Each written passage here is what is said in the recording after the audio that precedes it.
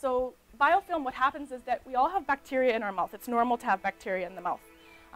It starts as kind of free-floating bacteria, and it actually starts to grow into colonies. So we like to educate our patients about this and talk about the colonies all the time. We say this word over and over again to every patient.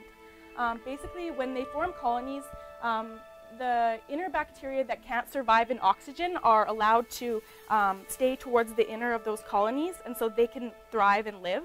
And then the outer bacteria, they circulate nutrients, and basically this is like their whole little family that helps them to grow and thrive better in their mouths than they would be if they were individual bacteria. So it's all about the bacteria. So these are a few of the things that I've written down. You guys can see them on the notes that I've given you that we say to the patients over and over again every day. So we all have bacteria in our mouths. This is normal. And there are certain types of bacteria that cause gum disease.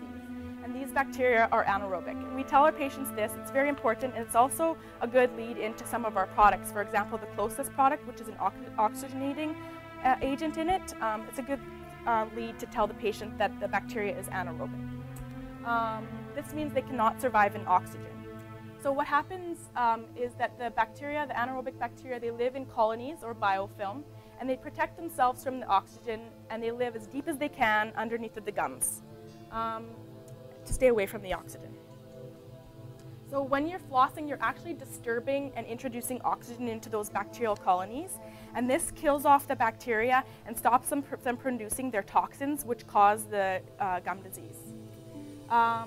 You have to floss every day, and we stress this with our patients all the time. You have to floss every day. It's not just about removing the food from between your teeth.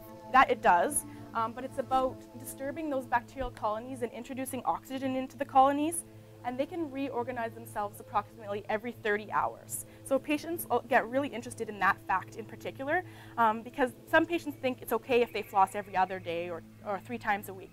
But we, in the back, really, or just your front teeth. You know, make them pretty, get the food out or whatever, right? But it's super important that the patients know that the bacteria can reorganize themselves about every 30 hours.